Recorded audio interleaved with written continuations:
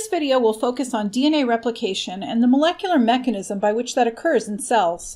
Before we do that, I just want to begin with a very quick refresher on the structure of DNA itself, because its structure and biochemical makeup is centrally important to the mechanism by which it's copied. These two gentlemen are James Watson and Francis Crick, and they are famous for having discovered the structure of DNA, deoxyribonucleic acid. Not discovering DNA, but for discovering the structure of DNA, with the title of their paper that they published in April of 1953, A Structure for Deoxyribose Nucleic Acid. And at the beginning of that paper, there's just this very simple sentence, a bit humble. We wish to suggest a structure for the salt of deoxyribose nucleic acid, DNA. This structure has novel features which are of considerable biological interest. And you know, they could not have been more right, because in solving the structure of DNA, essentially they solved the puzzle of heredity and how genetic information can be passed on down the generations. This was a seminal discovery in the history of biology. They didn't make this discovery in isolation, though. They were actually building on the work of a lot of people who had gone before, who had discovered some very important things about DNA. Oswald Avery and Alfred Hershey and Martha Chase definitively showed that DNA is the heritable material that gives a cell its characteristics. The key insight that DNA has a helical structure was deduced based on Rosalind Franklin's X-ray crystallography data that a colleague of hers, Maurice Wilkins, shared with Watson and Crick, without her knowledge or consent, which is a crazy and compelling story I encourage you all to read. Erwin Chargaff had shown that the amount of adenine that you find in a cell was roughly equivalent to the amount of thymine, and the amount of cytosine was roughly equivalent to the amount of guanine, which Watson and Crick thought likely meant that A and T were paired and G and C were paired. But looking at the chemical structures they had drawn, they couldn't figure out how. Until their colleague Jerry Donahue corrected their erroneous structures and showed them what the nucleotide bases really looked like. Without all of this other work, they wouldn't have made their great discovery. In 1962, Watson and Crick were awarded the Nobel Prize, along with Maurice Wilkins.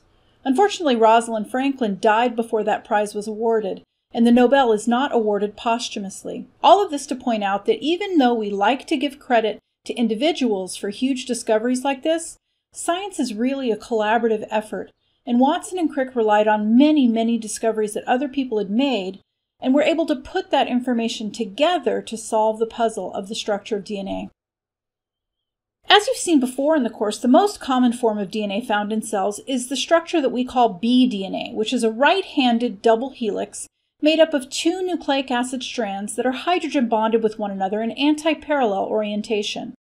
There is a phosphodiester backbone, illustrated by this ribbon structure, that runs along the outside of the helix with the nitrogenous bases of the nucleotides tucked away to the interior, hydrogen bonding with one another, but also accessible from the outside via the major groove. Double helix is referring to the fact that there are two individual molecules of DNA that are hydrogen bonded with one another. Right-handed refers to the direction of coil of the helix. Imagine pointing the helix away from you. If it coils away from you in a clockwise direction, that's right-handed. If counterclockwise, that would be left-handed.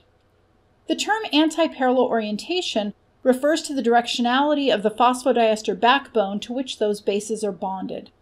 Remember that each nucleotide is made up of a nitrogenous base that's bonded to a ribose or deoxyribose sugar, depending on whether you're looking at RNA or DNA. In this case, DNA. And bonded to the 5' carbon of this sugar, we have one or more phosphate groups. If it's already incorporated into the chain, then it would be just one. Within each individual nucleic acid strand, these nucleotides are bonded to one another by their sugars and phosphates in a characteristic directional fashion, with the phosphate group of the next nucleotide in the chain being bonded to the 3' carbon position of the sugar of the preceding nucleotide. And we can trace the linkages.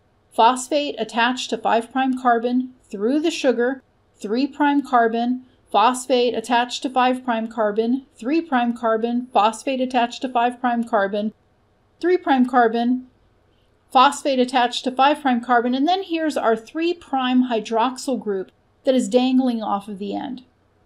Now this is sort of implying that there's another nucleotide down here, but if there wasn't, then this would be a free hydroxyl group that's available for bonding by the next nucleotide to be added in the chain. So the directionality of this nucleic acid on the left is 5' to 3' going top to bottom. And if we look at the phosphodiester backbone of the partner strand on the right, it's running 5' to 3' bottom to top. Here's our 5' phosphate, 3' carbon, 5' phosphate, 3' carbon. So the directionality here is going from the 5' end of this backbone to the 3' end, and again up here we would have our free hydroxyl group available for bonding to the next nucleotide to be added. This antiparallel orientation allows the phosphodiester backbones to pack close enough to one another to allow this hydrogen bonding interaction. And we discussed the specific base pairing earlier in the course. Adenine pairs with thymine and guanine with cytosine. The consequence of this highly specific base pairing interaction is that if you know the sequence of one strand of DNA, then you can automatically predict the sequence of the opposing strand of DNA. Watson and Crick immediately recognized this highly specific pairing interaction would very likely be used by the cell as a means of copying the DNA, which is what we mean when we're talking about heredity at the cellular level. It's DNA being copied and passed on to daughter cells through cell division.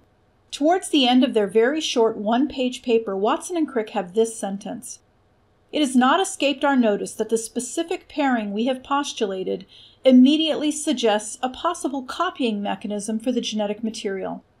And of course they were right. We now know the mechanism by which DNA is copied, and it's exactly what they predicted. The two parent strands would be separated, and each would serve as the template for synthesis of a new opposing complementary strand by the base pairing rules. After replication, each double helix consists of one old and one newly synthesized molecule of DNA, so this is referred to as semi-conservative DNA replication. Here we're looking at one old parental strand being copied. The two strands of the parent DNA would have been separated, and here we're looking at just one of those strands, in this case the strand that runs from 5' to 3' bottom to top.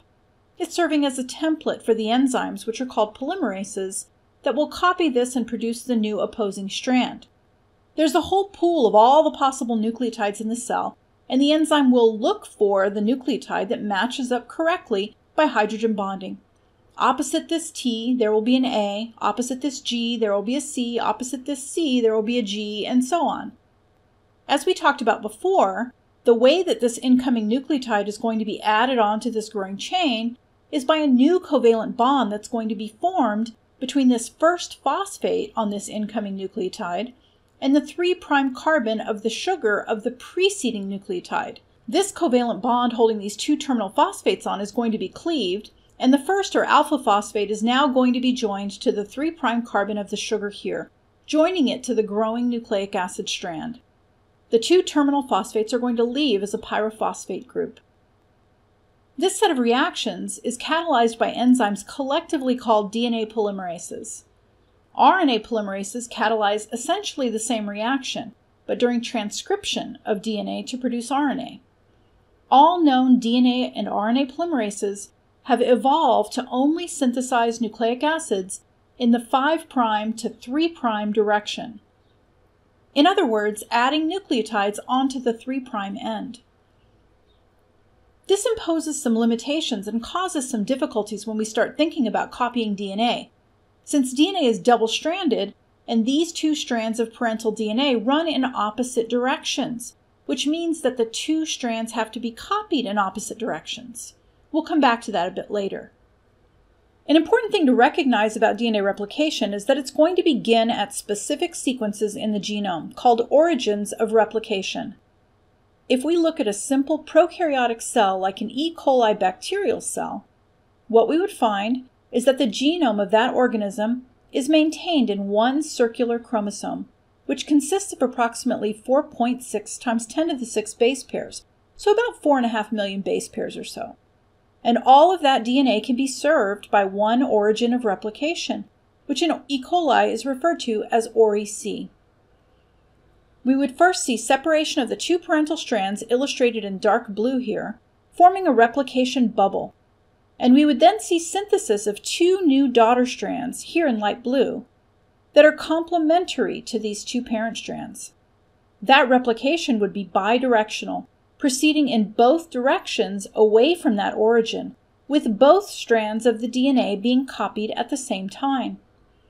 This is illustrated by both of these dark blue parental strands being paired with a light blue newly synthesized daughter strand. The same thing over here on the other side of the replication bubble. As this proceeds, what happens is this replication bubble gets bigger and bigger as the parental DNA is separated here on both sides at what's referred to as a replication fork. This is the point where the parental DNA strands are being peeled apart so they can be copied. So you have two replication forks for each replication bubble, and synthesis would be going all the way around this chromosome in this direction, all the way around the chromosome in this direction, and eventually that bubble is going to expand and get to the other side of the DNA. You would then have two double-stranded DNA molecules, two chromosomes, intertwined, and they would be enzymatically separated to yield two completely separate daughter DNAs, each of which would be segregated to a daughter cell during binary fission. If you move to the eukaryotic world, we know that eukaryotic cells in general do not have circular chromosomes. They have multiple linear chromosomes. For example, a yeast cell like Saccharomyces cerevisiae or baker's yeast has a genome consisting of 16 linear chromosomes and 12 times 10 to the 6 base pairs, so 12 million base pairs of DNA. Replication of those linear chromosomes would be served by 400 replication origins. And if we look in human cells, we would see an even more complex genome with 6 times 10 to the 9th base pairs of DNA distributed across 46 linear chromosomes, being served by 40,000 replication origins, specific sequences distributed along those 46 linear chromosomes. Each chromosome would have multiple origins of replication, each of which would be opened up to form a replication bubble, and we'd have two replication forks at each of those replication bubbles moving in opposite directions, with both strands of parental DNA being copied at the same time and newly synthesized strands being created opposite them. So for example, you'd see this replication bubble expanding out in both directions, and likewise for all of the other replication bubbles along that linear chromosome. And they would keep expanding until eventually they'd run into one another, and again we would have two completely distinct new DNA daughter molecules, each of which is composed of an old parental strand and a newly synthesized daughter strand. These would be the sister chromatids you learned about earlier in the course, which would be held together by cohesins until separated in anaphase of mitosis or meiosis. Now that we've had a general overview of what happens during DNA replication, we're going to delve into the details. What are the enzymes and other proteins required to make this happen, and how do they accomplish this work? The mechanism by which DNA replication occurs in a prokaryotic cell like E. coli and a eukaryotic cell like a yeast cell or a human cell is virtually identical. But what happens in E. coli involves a lot fewer specific molecules and enzymes. So we're going to be looking at DNA replication as it happens in E. coli because it's a simpler model of the process. Everything that we learn about can be applied to eukaryotic cells. It's just that the complexity and the number of proteins and enzymes and other players would be much greater. Let's zoom in on one replication origin, and even more specifically to one replication fork that's proceeding from that origin in one direction. So just to make sure you're understanding what we're looking at here, we're talking about a replication fork where the two parental strands of DNA are being separated from one another. And this fork is opening up the parental DNA towards the left. And there'd be another fork over here moving to the right. After the origin has been opened up, we'll see an enzyme called helicase come in, represented as this green blob. And this is the enzyme responsible for unwinding the two parent strands, peeling them apart so that each single strand can be copied. Remember that what's holding these two strands together is hydrogen bonding interactions between base pairs. So what would happen if this helicase came through and separated the two strands and then just moved on down the line? Well, those two parental strands would quickly reanneal. Those hydrogen bonding interactions would reform. And to prevent that from happening, there's a set of proteins called single-strand binding proteins that bind to single-stranded DNA and prevent reannealing during replication. As you can imagine, this peeling apart the two strands of DNA causes a dramatic strain on the DNA helix ahead of that stress being applied. This can induce supercoiling and even tangling of DNA ahead of the replication machinery. There's a whole set of enzymes collectively called topoisomerases that relieve the stress and untangle DNA so that the replication machinery can continue copying. Now the situation is ready for enzymes to come in and start reading the DNA sequence and laying down a new strand opposite that parental strand. A key limitation of DNA polymerases is that they cannot just sit down on DNA and start copying and building a new DNA from scratch. All they can do is add on to an existing strand of DNA, and so they have to have some sort of primer, a short piece of nucleic acid to get them going. This primer is created by an enzyme called RNA primase. Primase synthesizes a short segment of RNA, just 10 to 20 nucleotides long, and once that primer has been laid down, now you can have a DNA polymerase, which I'll just abbreviate as DNA Pol, bind to the end of that primer and start adding nucleotides on to that 3' end of the primer. There are numerous DNA polymerases, some of which repair DNA and some of which are involved in DNA replication.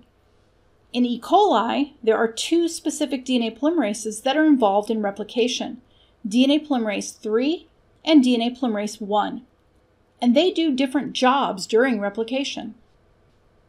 DNA polymerase 3 is the main replicative polymerase. It's responsible for doing the vast majority of the DNA synthesis during DNA replication. It extends the RNA primers with DNA. Pol3 is a very large complex of more than 15 individual proteins or polypeptide subunits that come together to form the overall enzyme that we call DNA polymerase 3. There are 4 subunits that I want you to know the functions of, and those are the alpha subunit, the beta subunit, the epsilon subunit, and the tau subunit. Each of these subunits has specific functions and/or enzymatic activities that contribute to the overall process of DNA replication. The alpha subunit is what actually synthesizes the new DNA. It's an enzyme with 5' to 3' polymerase activity. This enzyme moves along the parental template strand and synthesizes a new strand opposite that template, incorporating nucleotides using the base pairing rules in the 5' to 3' direction. The beta subunit is shaped like a donut, with a hole in the middle that the DNA goes through. This subunit clamps the polymerase complex onto the DNA that is being copied and increases the efficiency or processivity of the replication process. If the beta subunit clamp did not hold the rest of the complex onto DNA, then every 20 to 50 nucleotides, this whole complex would fall off and copying would come to a halt and it would have to be reloaded back on. The beta subunit prevents that from happening. The epsilon subunit is also an enzyme, but it has a very different enzymatic activity from alpha. It's actually a 3' to 5' exonuclease. Nucleases are enzymes that degrade or break apart the covalent bonds between nucleotides in nucleic acids. An exonuclease would chew from the ends, exo meaning outside. An endonuclease would break covalent bonds within or internal to the nucleic acid, endo meaning inside.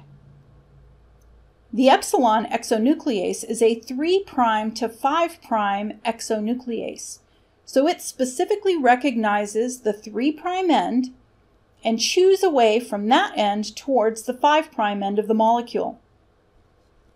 This subunit functions as an editor of the sequence. It deletes mistakes. When incorrect nucleotides get incorporated into the new strand, the polymerase can recognize that the shape of the molecule is wrong and remove the recently added nucleotides. We'll come back to this in a minute. The last subunit you should know something about is the tau subunit, and this subunit tethers the two polymerases copying the two parental strands of DNA together so that their activity is coordinated. At each replication fork, there are two strands of DNA being copied. Each has its own alpha, beta, and epsilon subunit, and the tau subunit holds these two complexes together. For this class, we won't worry about the functions of the rest of the subunits, some of which aren't even known in any case. So that's the structure and properties of DNA polymerase III. What about DNA polymerase I? The function of DNA polymerase I in DNA replication is very different. Remember that each newly synthesized DNA starts with an RNA primer. That RNA has to be removed and replaced with DNA, and that's the DNA that Pol I is responsible for making. It's only responsible for synthesizing short sequences of DNA, 10 to 20 nucleotides long, once RNA primers have been enzymatically removed. Polymerase I is a single polypeptide, one protein. But interestingly, that one protein has 3 different enzyme activities, 2 of which are used during DNA replication. There are 3 different active sites that catalyze 3 different reactions. Like DNA polymerase III, Pol I has a 5' to 3' polymerase active site that allows it to synthesize DNA, matching up the sequence of the new strand to the parental strand template according to the base pairing rules. Also like DNA polymerase III, Pol I has a 3' to 5' exonuclease activity, which is very important for that editing or proofreading function in case of mistakes. It also has a 5' to 3' exonuclease activity that's not used during DNA replication, but that's very important for DNA repair. DNA polymerase I is a critical enzyme that participates in a lot of the DNA repair pathways that are going on in E. coli. Now, depending on the text, you may still see references to this 5' to 3' exonuclease being used to remove the RNA primer, but that's incorrect. The primer is removed by a separate protein called RNase H, an exonuclease that binds to the RNA-DNA hybrid molecule and chews away the RNA portion. Let's talk a little bit more about this 3' to 5' proofreading exonuclease activity and its importance during DNA replication. Why is it needed? It turns out that the error rate of the polymerase activity of DNA polymerase is unacceptably high, and without proofreading, the cell would incur thousands more new mutations in every round of replication.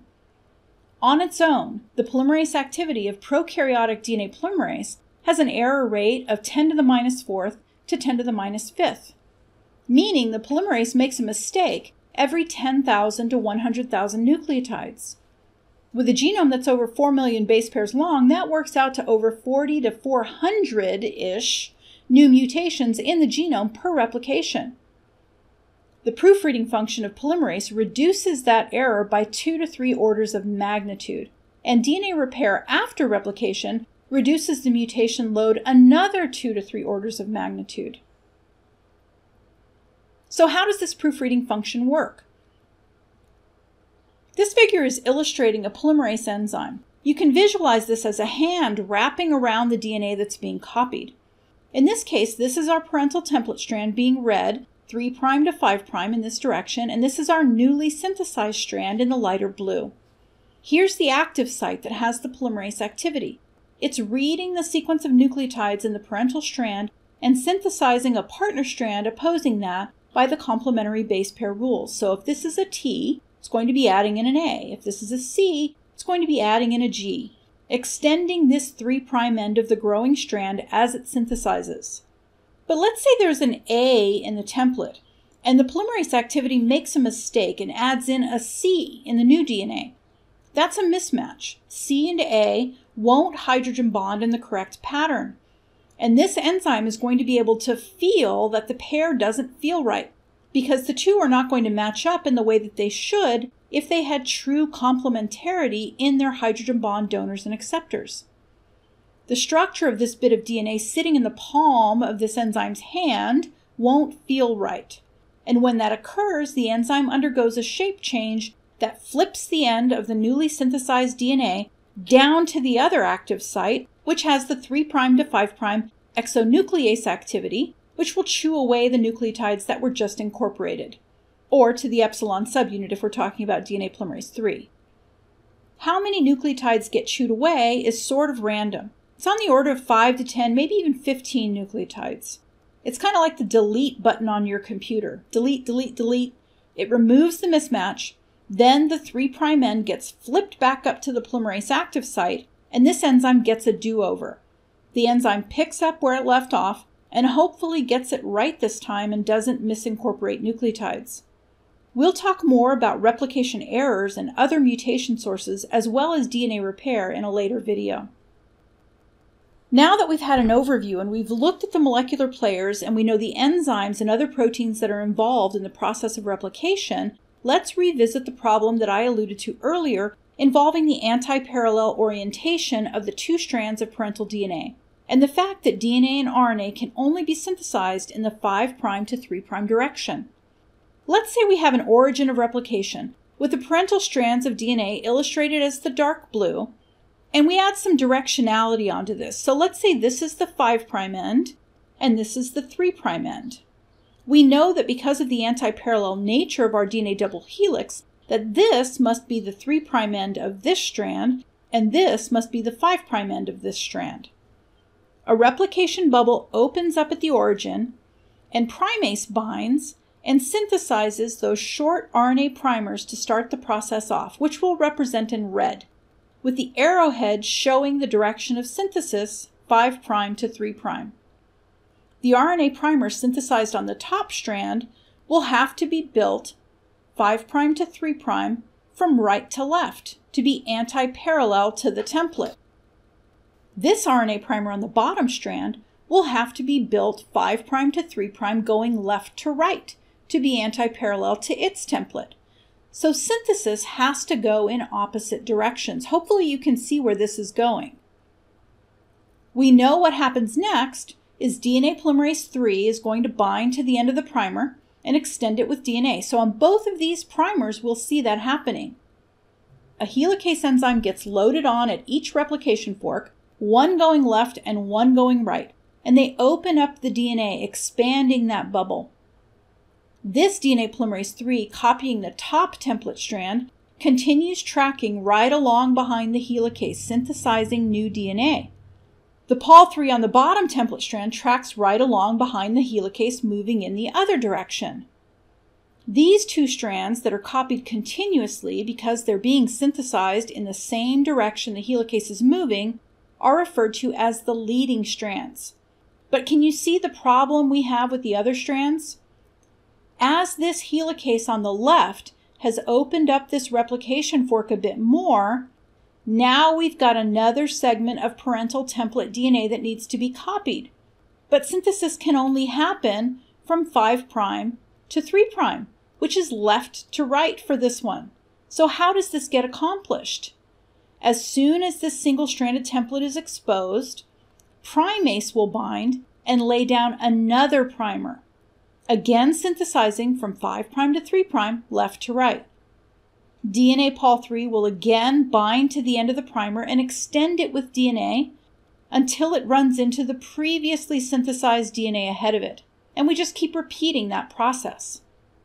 As helicase continues to separate the parent strands, new primers get laid down and extended as these discontinuously synthesized fragments, called Okazaki fragments after Reiji and Suniko Okazaki, who demonstrated that discontinuous synthesis occurs. This strand that has to be copied discontinuously is called the lagging strand. The leading strand can be copied continuously because it's being copied in the same direction the helicase is moving. The lagging strand must be copied in segments because it's being copied in the opposite direction the helicase is moving. And of course, at this other replication fork that's moving to the right, the bottom strand is the leading strand, and so this top strand must be copied in segments. So it's the lagging strand. This process will continue with both parental strands being copied until the entire DNA has been replicated. But where does DNA polymerase 1 come in? Remember that Pol 1 is the enzyme that's responsible for replacing the RNA primer with DNA. All of these bits of RNA that are currently part of the newly synthesized nucleic acid have to be removed, and DNA incorporated to replace it.